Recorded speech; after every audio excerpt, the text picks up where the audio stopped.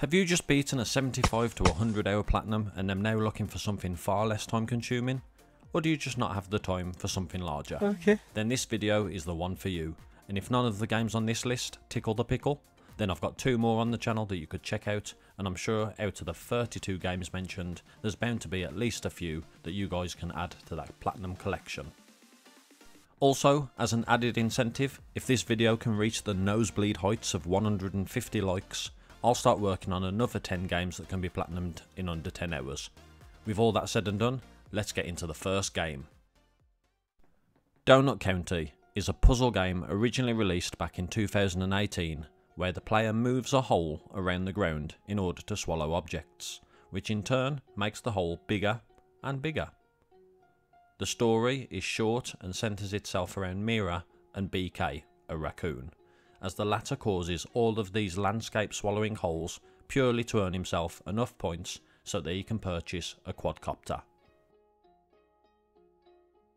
Adding a couple of puzzles into the gameplay loop and even a boss battle at the end for good measures, Donut County is a fun little title with an easy platinum attached, and one that almost every trophy hunter I know already has, or at least has on their list of future games to clear. Donut County stands at a 1 out of 10 difficulty, requires just a single playthrough due to chapter select at the end, and should take roughly 3 hours to achieve the platinum trophy. Simple work for a simple platinum. Speaking of simple platinums, next up we've got Unpacking, which was released in 2021, originally before hitting PlayStation consoles in 2022. Unpacking is a game about the familiar experience of pulling possessions out of the boxes and fitting them into a new home. Part block fitting puzzle, part home decoration, you are invited to create a satisfying living space while learning clues about the life you are unpacking. Over the course of 8 house moves, you're given the chance to experience a sense of intimacy with a character you never see and a story you are never told. Admittingly, I honestly just found this to be extremely boring, but I know a lot of people found this somewhat therapeutic and chilling, and with the trophy list being simple and short, it almost became a tick box exercise for many. PSNP has Unpacking sitting at a 1 out of 10 difficulty, needing just the single playthrough and taking on average 4 hours. If only real house moves only took that amount of time. Speaking of time, I think it's time you hit that like button, subscribe and leave a comment down below telling me all about your quickest and easiest platinums. Either that, or you can just call me a douchebag. Okay. Next we've got Murdered Soul Suspect, which is an action-adventure stealth game where the player takes control of the murdered detective Ronan O'Connor as you solve puzzles in order to hunt down an infamous serial killer. As you make your way through a fictionalised version of the town of Salem, you'll be finding clues, teleporting through and traversing the surroundings, and even possessing NPCs, all in the hopes of learning more about the killer. Originally released in 2014, Murdered Soul Suspect had mixed reviews, with critics all saying the same thing. Some issues here and there, not enough, but just couldn't put the game down. And I'd say that sounds very similar to my own experience, as I don't recall enjoying it too much, but I did stick with it until the platinum trophy popped, and that was way back when I wasn't even actively hunting platinum trophies. PSNP has Murdered Soul Suspect as a 2 out of 10 difficulty, requiring just the single playthrough and taking roughly 7 hours to complete. Speaking of 7 hours to complete, another game that takes around the same time to platinum is Sonic Origins, which was released for PlayStation amongst other consoles in 2022 and continued the thankful success of Sonic Mania, where the Sonic team had gone back to the roots of what made Sonic the Hedgehog amazing in the first place. Remastering the original 4 Sonic games, which consisted of Sonic 1, 2, 3, along with Sonic CD, and also included options to play as alternative characters that were not present in the originals. This was a welcome addition, along with a new museum section where you can spend coins earned throughout the game to unlock a whole host of art and music. While not pushing the boat out far enough to be considered a true success, Sonic Origins does offer players the chance to experience the main reason why there was a huge boost of gamers in the early 90s, with the added bonus of flushed out animations and other quality of life improvements. Sonic Origins is down as a 2 out of 10 difficulty, requiring just the single playthrough, and should take you on average 7 hours.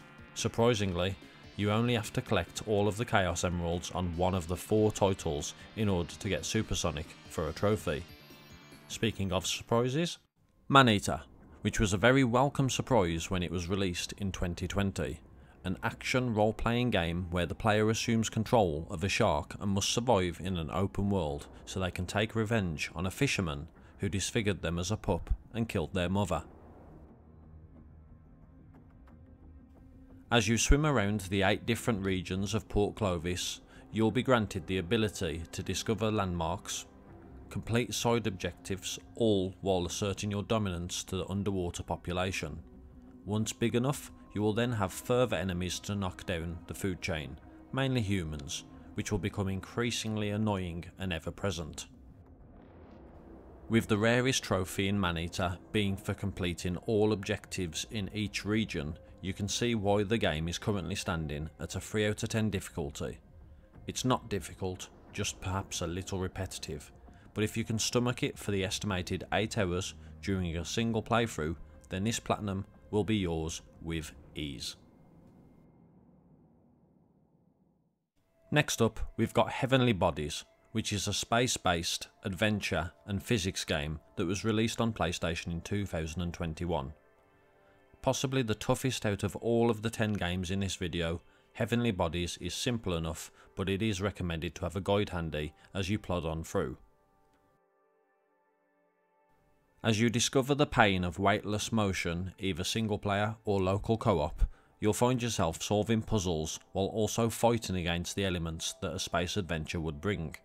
The controls can be a little awkward when you first put on the game, but after a short while it can feel rather smooth and simple enough. If you do go for this platinum, the best advice that I could give you is to use Newtonian controls first, as it will save you an additional playthrough once you've completed the game. There are some collectibles scattered throughout and challenges on each mission, but these can be completed at the end and do not need to all be completed in a single run. PSNP has Heavenly Bodies sitting at a 4 out of 10 difficulty, requiring a single playthrough and should take you around 8 hours in total. Just enough time to float about in space and maybe catch a glimpse of the moon. Did somebody say moon? Well, how about Moons of Madness, which is a first-person, story-driven cosmic horror game where the scientific exploration of Mars meets the supernatural dread of Lovecraft. Released in October 2019, the player takes control of Shane Newhart, a technician stationed at the Invictus, which is a state-of-the-art research post stationed on Mars. You'll be tasked with simple duties, all just trying to keep things ticking along until a new team arrive to take over. But of course, nothing is ever as it seems, and poop well and truly hits the fan, as you find yourself dealing with strange and an unusual setback. Now, is this game scary? No, not really, but there are certainly a few moments that may catch you off guard and cause one of those mini heart attacks. In terms of difficulty, Moons of Madness is pretty straightforward and set at a 2 out of 10 on Scorpio of Shadows, and an estimated time sitting of 4 hours. It requires a single playthrough and then just a reload to get the alternative ending. Then we've got Darker Skies, which is a sequel to Grey Skies, a War of the Worlds story, which had absolutely nothing to do with the original and infamous War of the Worlds, nor did it really have much of a story. In truth, I contemplated leaving this one off the list because, to put it bluntly, the game is absolutely trash. That said, it does fit in with the whole concept of the video being that it can be platinumed in under 10 hours. Darker Skies takes place a couple of years after the Martians had originally landed, but Earth's natural habitat was clearly too rough for their little alien bodies to take, and they all died out. So now the world is inhabited by roaming zombies with the vision of Stevie Wonder. Stealth is a huge factor in sections of this game, and you can be crouched behind a box, clearly too short for you to hide behind, and the zombies will walk straight on by. That is, unless they decide to glide across the screen, which happens more often than not, specifically when they're attempting to run after you. There is one genuine area throughout the game where the player's only option is stealth, but one rock throw quickly catches the attention of the 6 or so zombies that are all rushed to the sound and leave the path ahead open. The final boss fight and ending both feel incredibly rushed and don't require too much thought process when tackling them. PSNP doesn't currently have a guide, but Plat Prices has the game down as a 3 out of 10 difficulty, requiring one playthrough, and thankfully should only take you 1 to 2 hours, but even then, that's 1 to 2 hours of your life that you probably won't get back. You've been warned. From the darkness of this trash to the vibrant colours of our next entry. New Super Lucky's Tale, which was released in 2019 for the PlayStation and Nintendo Switch after originally being released for Xbox back in 2017. With New Super Lucky's Tale, what you see is what you get. Imagine classics such as Crash Bandicoot or Jak and Daxter. Add a bit more colour, a little additional comedy, and make it a ton easier than both, and you've got an amazing action platformer that is pretty easy and perfect for beginners. The game follows Lucky as he travels across numerous worlds which each hold a number of secrets, and most importantly, clover emblems, which the player will use to gain access to boss fights throughout the game.